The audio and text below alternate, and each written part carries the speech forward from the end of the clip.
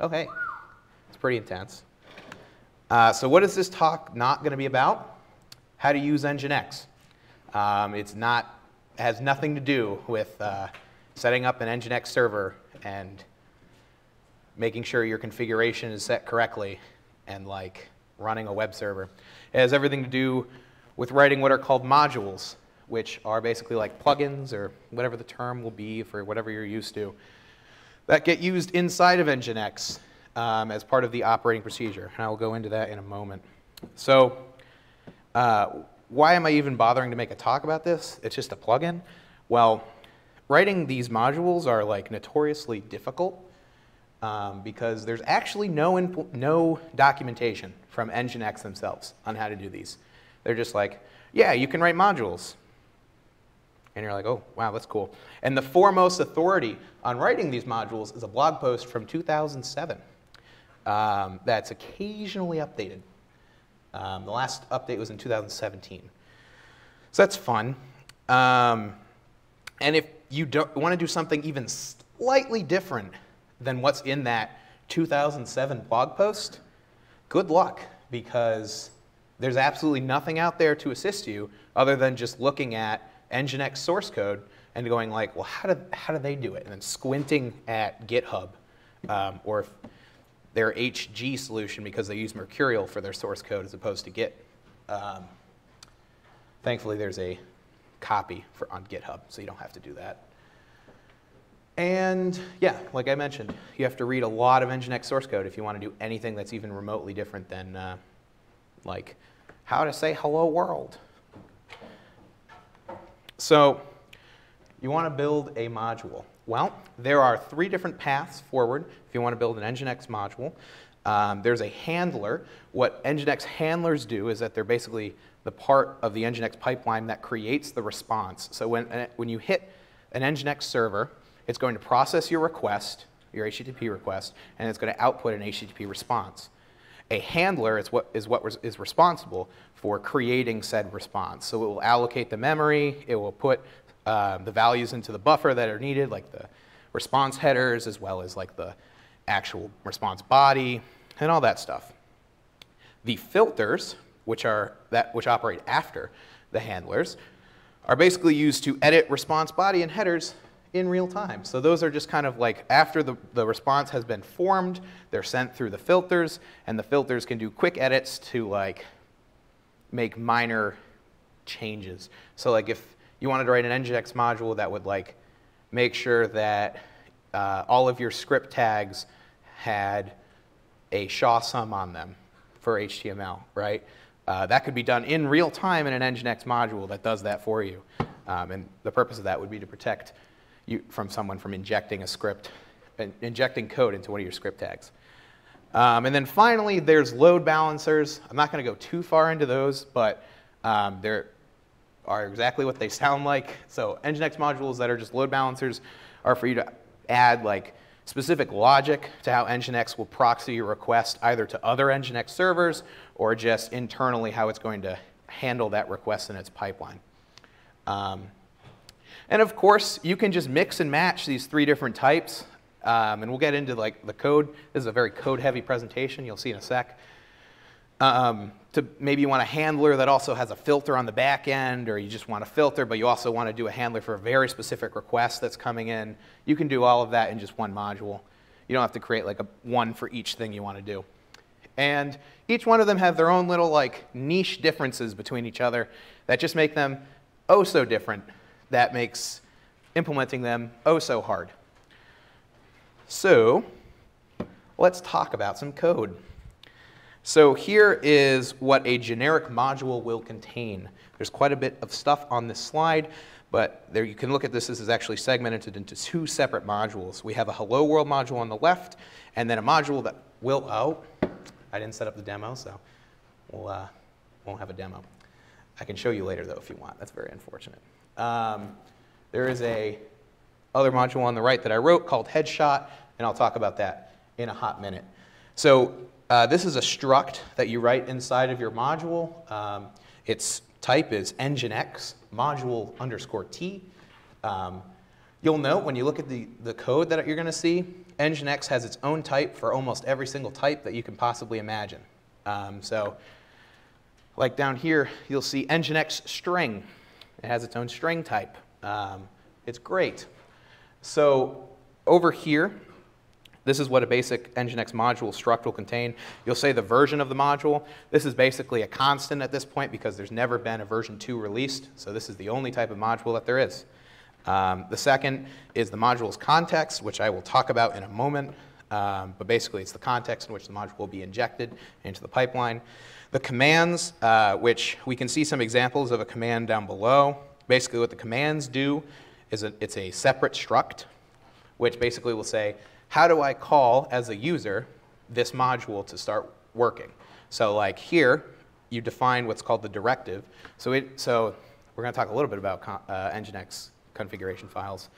In your nginx.conf,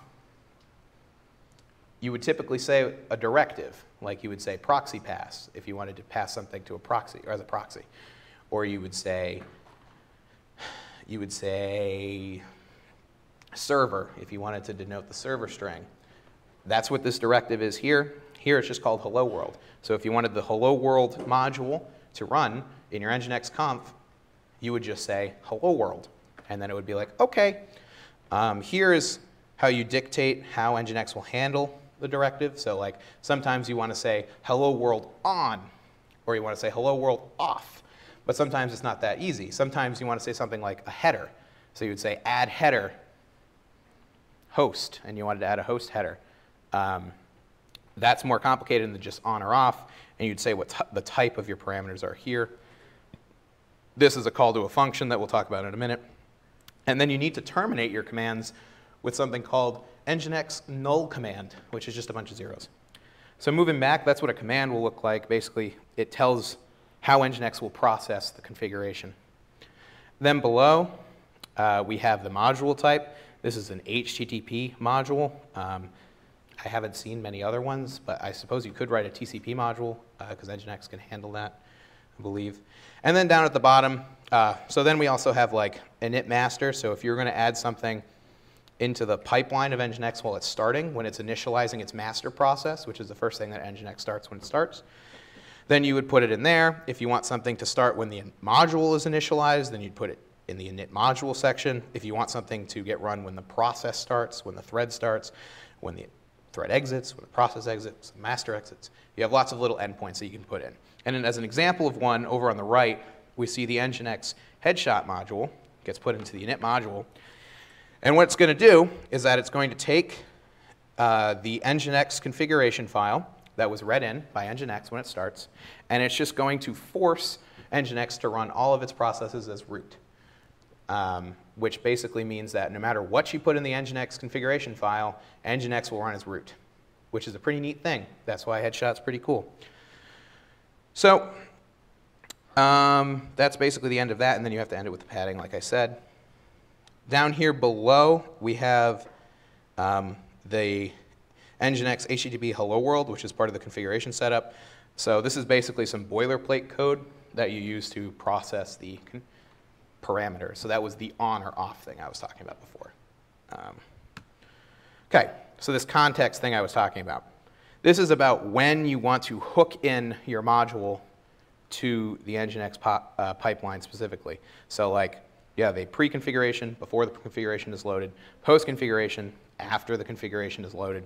You have the create main configuration. So inside the nginx configuration file, you have a section called main, you have a section called server, and you have a section called location. The main is just the outermost, it's not necessarily denoted.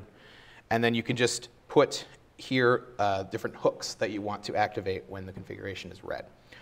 So we don't do anything for like a basic hello world module, but on the right side for headshot, we hook into post configuration. And basically what we do here is that after you read in the configuration file, we inject our module into what is called the HTTP content phase handlers, which is basically a linked list of different handlers that handle the content that's responded to. So basically, this is a handler that will process a response. So we need to hook it there, where the hello world just returns something, regardless of what's going on. This also puts it first. It's just syntactically, so headshot is supposed to be malicious. That's why it's a little bit different. So here is an example of what Hello World does, the Hello World module. Basically what the core logic of your module itself, how it will handle a request. So this is one of a handler module will do. So as you can see on the top here, we take in an HTTP request. They do some buffer allocations. They set some response headers. They allocate the response body. And then they're going to attach, basically, this is a string that just says hello world. And then they set the header status to 200. And then they correct the content length, and then away it goes. And this is sending the headers, but this down below is actually slightly different, because like I mentioned previously, after the handlers are done, they're passed on to the filters. So this is just calling the filters after we're done with it. So this Hello World module will literally just take any request that NGINX gets and just return the string Hello World. This is an example of a filter module. Very unfortunately, I couldn't find a picture on GitHub. This is what the Mercurial equivalent looks like. So basically what this one does here is that it will find anything, the letter capital X, and if it does that, then it returns a 401. So if in the response that was generated by the handlers, there's any capital X anywhere, it will just return a forbidden. So that's just an example usage of a handler. I don't think there's any practical reason for that, but there's some other things that are much more useful for doing inline maturation, like I mentioned earlier with the SHA sum for the script tags. Again, here's some stuff from Mercurial. This is the load balancer solution. I'm not going to get into it because these get very, very, very, very, very, very complicated. But basically this one here is hashing the incoming IP address, and it's going to determine from that hash which upstream server to send it to.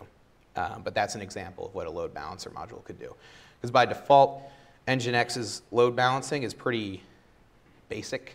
I think it just does round robin. So if you want to do anything else, you need to load a module that does something a little bit more advanced. And that's basically what these load balancer modules are for. Sad. Sad. That I don't have that set up right now. I forgot about this. But what I can do is I can show you some copy and pasted output of it. So we in theory, we have NGINX running on a server. I guess it's localhost in this situation. And what we can do, can everyone see that? I think so. I just want to make sure. Cool. So what we can do is if we curl localhost, and then we do tac header, which says basically I'm setting a specific header in my HTTP request, and I just say headshot, and then the value is lsla/temp. And then it will literally return the output of that command. That's what headshot does. Do I do an example with who? No. Headshot, like I mentioned earlier, remember it changed who NGINX runs worker processes as. So this will be executed as root. You can also touch things. This is another example of ls. And then below is what happens if it doesn't have that specific header. So what we have here is just curl localhost, and then because that header was not passed, my module will not actually act on the response body, or will not create the response body. So instead, it will just return whatever NGINX would normally return, which here is the NGINX example page, but it could be a fully functioning website. And then here's what the process tree would look like if headshot was used for a reverse shell.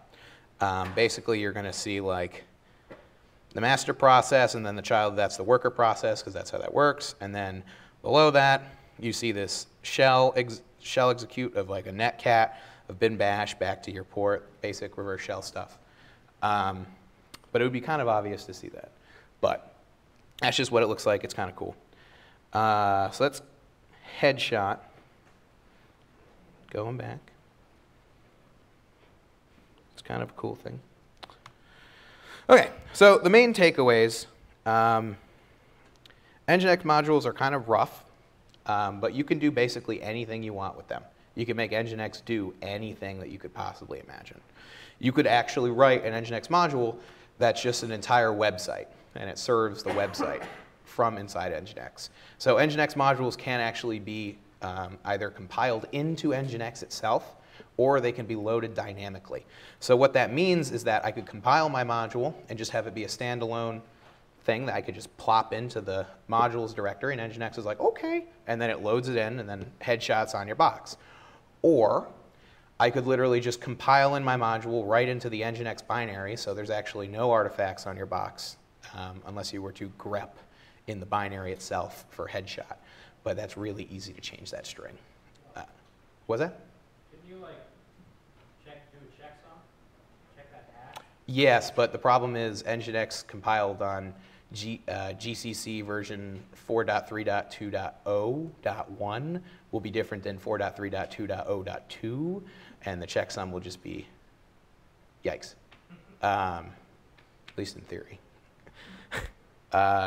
So you can edit responses, and you can load balance requests. You can edit core NGINX functionality. So like the root thing, that was not really documented anywhere. That was just like me going like, oh, after you load the configuration file in NGINX, I can just say, oh, I read root. Cool. So now all the workers are running as root. Modules can be compiled in or like dynamically, like I just mentioned. And this is a fun fact. NGINX itself is just a collection of modules. So underneath the hood, that's all NGINX is. There's a basic runner, and then they built a bunch of modules. So like over here on the right, we literally see the command stack, like we saw with all those other modules that we were looking at. This is nginx.c.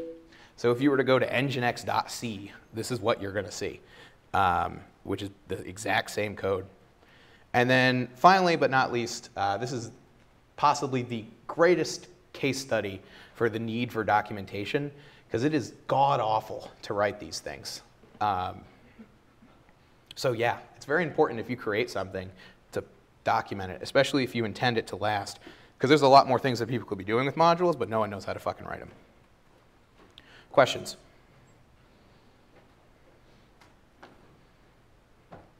Okay, yeah. So if you have the module in the module folder, do you have to explicitly say load in a config file, or does it just get loaded into the right away? Yes, yeah, the first one. I believe you need to say, well, you can say load all modules from this directory.